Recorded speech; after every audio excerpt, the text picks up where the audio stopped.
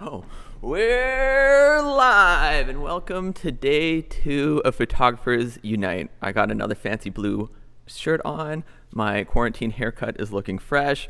The crew is hydrated and caffeinated, and we're ready to kick into it. So yeah, just want to thank everybody for tuning in yesterday for all of the donations and the supports. We've raised over $16,000 now, and we got another great lineup of speakers, and some of them are my favorite. So let me get into introducing our first speaker. Sam Hurd is well known in the photography industry for his lens chimping techniques, as well as his epic portrait series of celebrities. Sam is not afraid to experiment. His work balances a maturity beyond his years with a charismatic freshness. March and April brought Sam's business to a grinding halt. Yep. Sounds familiar. After sitting on his hands for a while wondering what to do, Sam realized the worst thing he could do, what with being self-employed and all, was to do nothing. Losing output in creativity and business is a recipe for disaster. After putting out some feelers, Sam leaned upon a new type of session that he could offer his clients.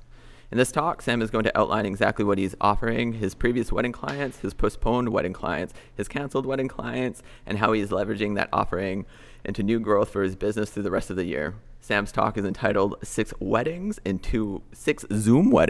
2 Weeks, My Accidental New Business. Sam, the virtual stage is now yours.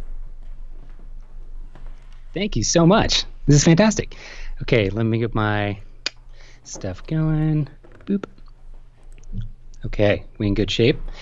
I really appreciate that introduction. Obviously, a lot of what's happened in the past couple months has been like rapidly evolving, even down to what I've decided to talk about today versus what was just described in my talk. And one of the big clarifying things I need to point out that somebody just asked this morning in my Instagram DMs is, when I say Zoom wedding, do I mean that I'm taking pictures through the Zoom session through like a laptop lens or something? And the answer is no. And that'll become very clear as I get going in my presentation here. But before I dive too deeply into everything, I just wanted to say a quick thank you to everybody involved with this project. Being that everything is being donated to charity is easily something I can get on board with, and I'm proud to be a part of. So thank you for that. I know it's a ton of work putting together a live stream, and just thank you. Before I get into like the details of kind of the Zoom wedding approach and what I've been doing literally in the last 2.5 weeks to photograph 6 different elopements, Zoom weddings, micro weddings, whatever you want to call them, I want to talk about this project of mine that I've been working on, which I think is going to be particularly helpful given the state of the world these days. And it's called The State of the Wedding Photography Industry. This is essentially a free annual report I'm trying to put together. This is the second year that I've done it. And it's essentially results from, I think we're at 1,200 photographers now in this last year. I gathered data basically through January, so before the coronavirus hit and all the horribleness that came with it. But the data is a great picture of how the year 2019 looked for our industry. And I've always struggled with sort of only having a good anecdotal sort of sense of how I'm operating in my business. You can like read infinite articles online about photographers, about what they charge in Washington State or what they charge in France or like all over the world. Everybody's got their own opinion of how their business is doing. And I've always kind of yearned for like actual data to point to see maybe trends coming and going in our industry, or and not just with the pricing, but like stylistic or social media trends or all that kind of stuff. The report is freely available. You can just go to stateoftheindustry.photo, download it, and obviously in 2019, so things are going to shift quite a lot for next year's report, which is why I'm super, super glad to have had 2018, 2019 data and compare against 2020 when next year rolls around. But I still think it's worth a look at where things sat at the beginning of this year, and I will follow up with a whole nother kind of state of the industry report next year. So shameless plug for that project, but it is free. It's 100% just to give back to the industry so that all of us can make hopefully more informed decisions decisions about our business. Okay, on to what I want to talk about. So this photo here, and every photo you see in this entire presentation was made in the last 2.5, 3-ish weeks, something like that. I've been very busy, and I went through a state of panic. Like I mentioned, my business dried up essentially in April and in March, and I kind of gave myself about 3 days, 4 days, feverishly looking at the news, tuning in live to every press conference that our government was saying, and I want to say I did give myself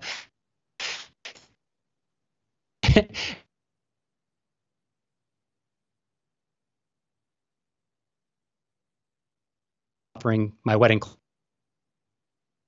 stuff would eventually start to sort of apply to the world now. And I realized it's going to be a while before those wedding packages really make sense for the way weddings need to unfold, especially over the next 6 months. Hopefully by next year, things will look better. This couple reached out to me, I don't know exactly when, maybe late March or something, and said, we were supposed to get married in Texas, big wedding, kind of a classic template for what a wedding would look like. And we can no longer do that. Obviously, we are stuck here in Virginia. Would you like to come photograph our Zoom wedding? We're setting up a laptop, and we are a couple iPads. We're going to do a 20-yard procession in. No, probably more like 10 yards. I'm horrible at distances. But she basically just hid around the corner with her neighbor, Bob, with an iPad, and then processed in to meet her groom, waiting by a laptop with about 100, I think, friends and family tuning in over Zoom. And it kind of opened my eyes to what things could maybe look like for, certainly in the next month, if people are willing to do this. But I'm actually beginning to think maybe through the summer, and if not parts of the fall. And one of the surprising things about this whole ceremony, they did about an hour and a half ceremony. Well, it was an hour ceremony, about a half hour of shooting, like extra kind of creative photos. One of the surprising things that I found in this was how people interacted with the Zoom session. It wasn't just like a dummy piece of technology sitting there observing, like the eye of God, just monitoring. They actually would turn to it and often interact and engage with their guests. They had 2 actual, maybe 3 guests in attendance, like literally 25 yards away, sitting on benches and keeping their distance. And of course, I kept my distance as well, wearing a mask through all of these weddings, not just this one. But they got incredibly creative with like having a little cake cutting, a little champagne toast. They kind of went through all the high points of what you would do during most weddings, but in a really condensed sort of format, and just hot spotting to their phone. And I took this session, I blogged it immediately, kind of curating for certain keywords, obviously Zoom wedding being one of them. Coffee break, 1 second. There's about 5 shots of espressos in here. If I'm not shaking, then coffee's not working. Anyway, I blogged the heck out of this. And at the same time, along with taking still photos, the entire ceremony, I was taking GoPro footage.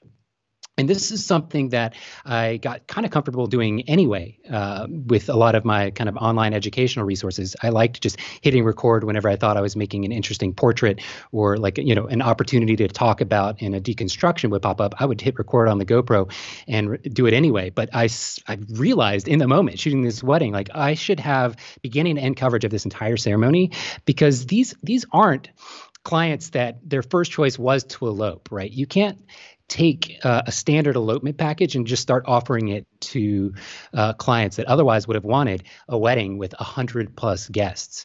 And what you need to think about as a photographer, I believe, is what you can do to, I guess, do something to bring in a closer connection to what happened to the day.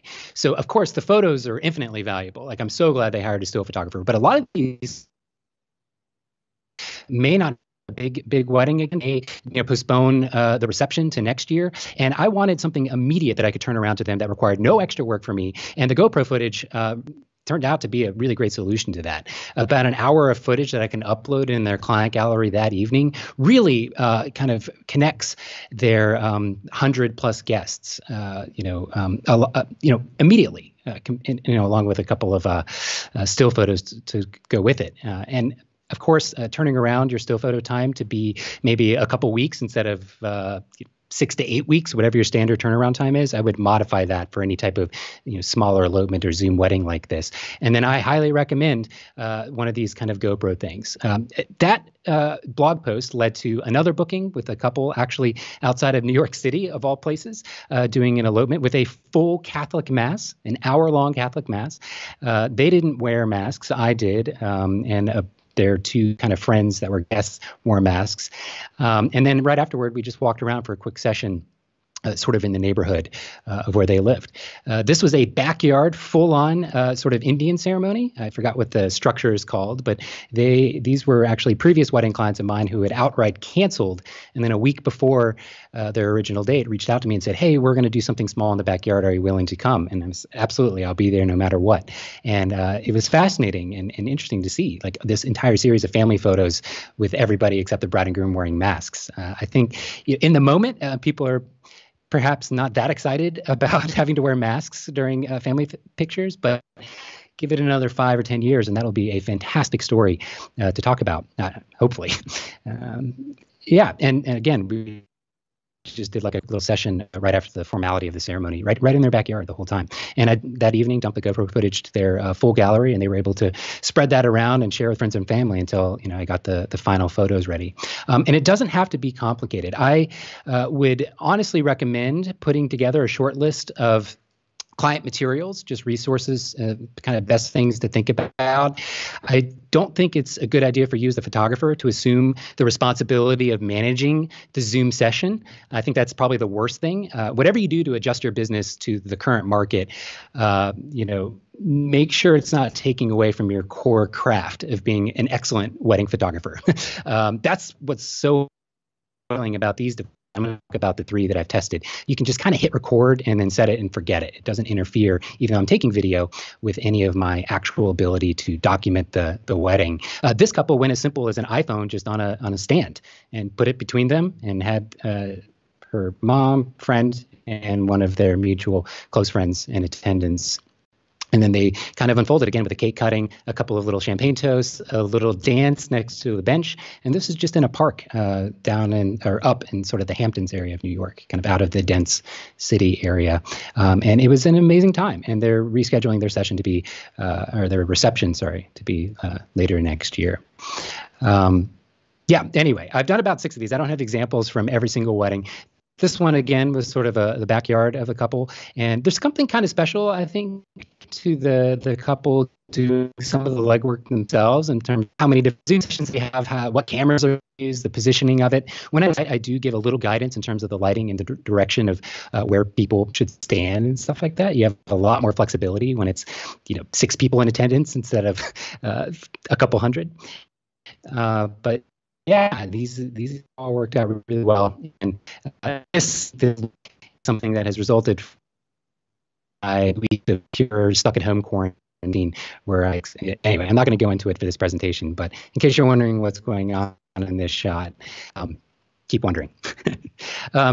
So I've seen couples do everything from a simple hour and a half ceremony with a simple photo session to 3 hours with a ceremony and a couple different locations for photo sessions to this Sunday doing a full 10-hour day of shooting.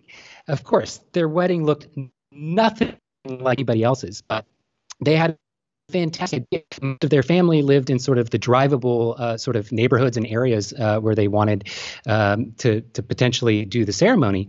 And so they rented an incredibly cool car and drove from one house to the next, basically meeting people in their front or backyards and doing, with social distancing, photos without masks and doing some photos with masks a little bit closer together.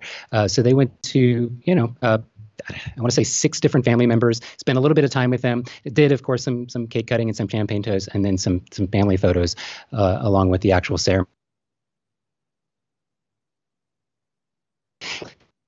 The bill for. So again, it looks totally different than what I would normally do in your kind of more traditional wedding, but I was still able to bill, and account for a pretty typical wedding day for me in terms of revenue. So this worked out beautifully. And what I've been really excited to see is sort of what clients are bringing to the table and just listening to the market response of what's happening. And as things evolve, change like by next week, but I put together new pricing. And I have 3 packages that I just want to show you what those look like right now. If somebody inquires, either a previous client or a new client that's reaching out of the blue, and they want to do sort of a Zoom wedding or an elopement of some kind or whatever keyword they're putting in there, I have 3 different things that I can present to them as an option. And starting with package 1 kind of accounts for a straightforward hour-and-a-half of coverage and no GoPro footage. Even though I might still record it anyway, it's not like a line item in the contract of something they can expect. It's pretty straightforward with a link to a gallery of exactly what that might look like. And then I have a middle package. And I meant to start with this, but I highly recommend always having 3 packages in whatever you present to clients, because it gives you some data depending on how packages are booked or not. Like my rule has always been, okay, you've got 3 packages. Package 1 is cheap. Package 2 is medium. Package 3 is most expensive. If package 1 is booked easiest and most often, hold on one second. If your cheapest package is booked the easiest and most often, you probably need to trend your prices down because people are just barely able to budget and make it happen. Package 3 is booked the most often, then it's my feeling that you should trend your packages more expensive, always optimizing for that middle package being booked the most often.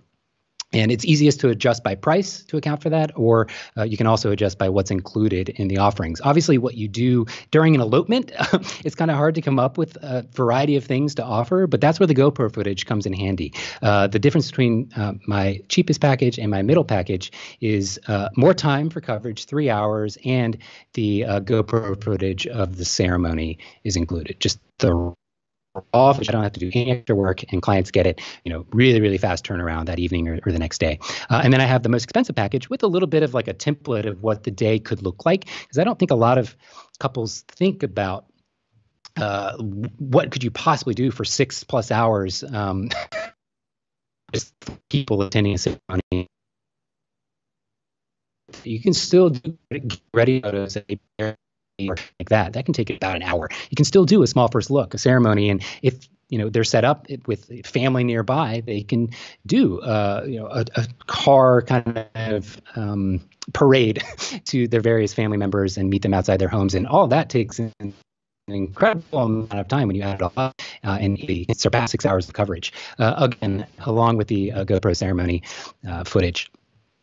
So that's kind of what my packaging looks like right now, and I'm sort of optimizing depending on how things go. But the worst thing you could do is sit down and wait for all of this to sort of blow over and hope that what you previously offered your wedding clients will take. I think it's going to be well into next year before that's the case. So be mindful of that. Now, I just want to talk quickly, maybe do a time check. I think we should be good. Yep, a few more minutes. Quickly about the 3 devices I've played with and kind of where their strengths are, so you can optimize for however into it you want to get or not. I've played around with 3 different ones, the GoPro Hero 8, which is this guy here. They're all fairly small and lightweight, so that's not a big deal. The big advantage with the GoPro Hero 8 is that it has a media mod, which is like $80, which actually wraps around the GoPro core camera that you can buy, and it allows for HDMI out and 8-inch audio. So if you wanted to do higher quality audio, like a microphone or something, you can get a wireless mic and plug right into that, which is really great. It also supports live streaming, but I found it to not be all that reliable. The DJI Osmo Action, sort of like a GoPro. This is the one I recommend if you kind of want the best of all worlds. It has the most stable live stream I've come across, and it live streams directly to YouTube. So does the GoPro. You can put a log emulation, which I don't know, and I'm talking to mostly photographers, but log basically flattens the raw footage so that if you do want to color grade and edit it later, it's a little more suited for that. And then this one I just got, which is a 360 recording video. It does not do live streaming, but the bonus for this is if it's mounted to your camera or you go portrait orientation or something like that, you can actually edit the footage later in post and keep everything perfectly steady and perfectly horizontal horizon lines the entire time, because it captures literally the entire visual 360 field across the entire thing. But there's a lot more work to do in post with this footage. So those are the 3 I would look at. I would, if you're just you don't care to research or you want the most straightforward option, I would go with the DJI Osmo Action. And one of the sort of random things that happen to work out. I use PicTime for my client galleries, and PicTime has a beautiful ability to embed video that you can host through YouTube or through Vimeo. So here's a wedding I just shot last weekend, and these are all the still photos, of course, but broken out somewhere. Oh, this is the one. My one and broken down at the very bottom here, I have the raw GoPro footage hosted at Vimeo and easily playable and download clients if you want to give them the download permission. Of course, given the nature of a live stream, of course, something had to not load. But here it is, part 1, part 2. I just break it up into things right along the rest of the still photos. So, as they end this link, yes, there's even more incentive for people to do that. Yeah, that's what it looks like. But one quick extra bonus, I know I'm running short on time. If you can configure the live stream to work, again, I highly recommend the DJI Osmo Action.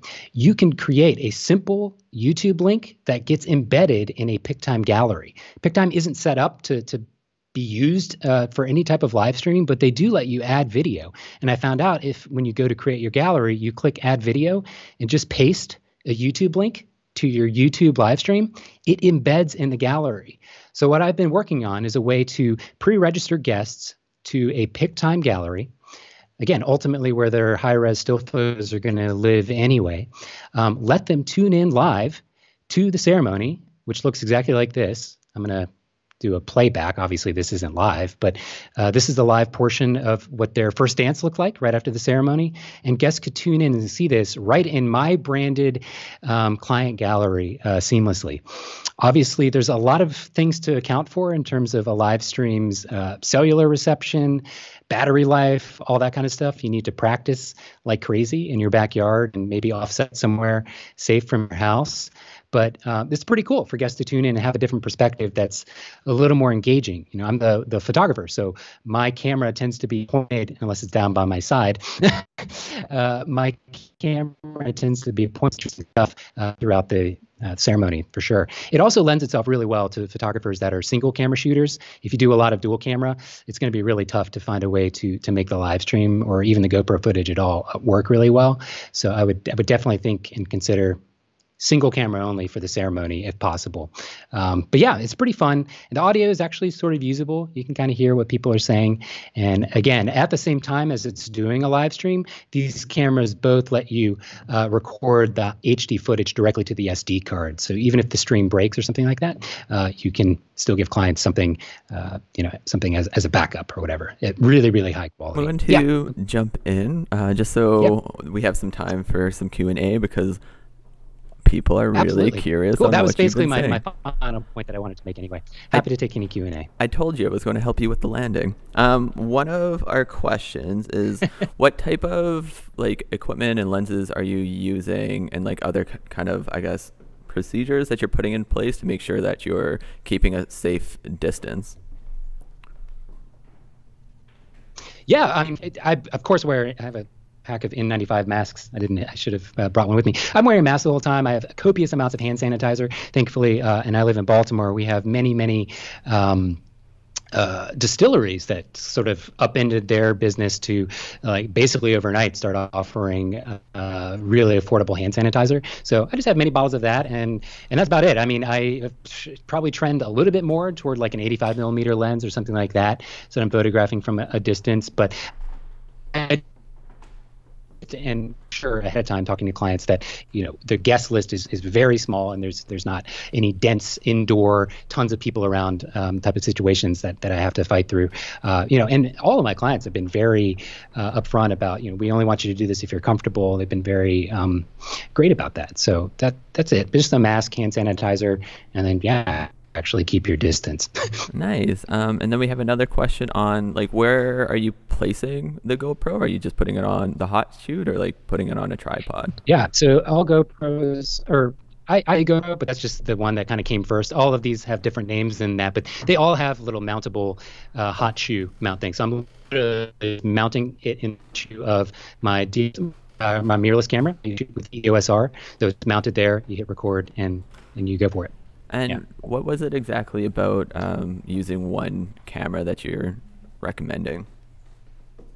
Oh, well, if you do want to offer GoPro footage as something to kind of give clients right away to share with their extended friends and family, the single, if dual body, I do two GoPros, one on each body, which is sort of a crazy. I couldn't even manage that. The single one is most likely to have sort of a stable, something interesting in the view. If you shoot two bodies, you're going to put one down, and the GoPro is like pointed at the ground or the grass or something like that. That could be maybe compensated for with the 360 camera that I talked. I haven't actually shot a wedding with this yet, or a Zoom wedding, whatever you want to call it. And I'm going to see if maybe even if my camera's down by the side, the footage is still usable from this. But that's the big thing. You don't want half the footage to be your camera pointed at the grass. Yeah, awesome. Well, Sam, that's it. Yeah, thank you for opening it up. Like, I think a lot of people have been feeling stumped and like unsure what they can be offering and like how to adjust to the climate. So really appreciate it. Yeah, and I mean, these are all just ideas. This is an evolution, and in terms of just something how it responds, adjust, optimize from there, but not sit around and wait for what you previously, because you're going to be waiting, potentially a year. Yeah. And I want a busy fall. So cool. All right, Sam. Well, you enjoy the rest of your day. Thank you so thanks much for your being attention. part I appreciate of this. Yeah. Take it easy. Bye.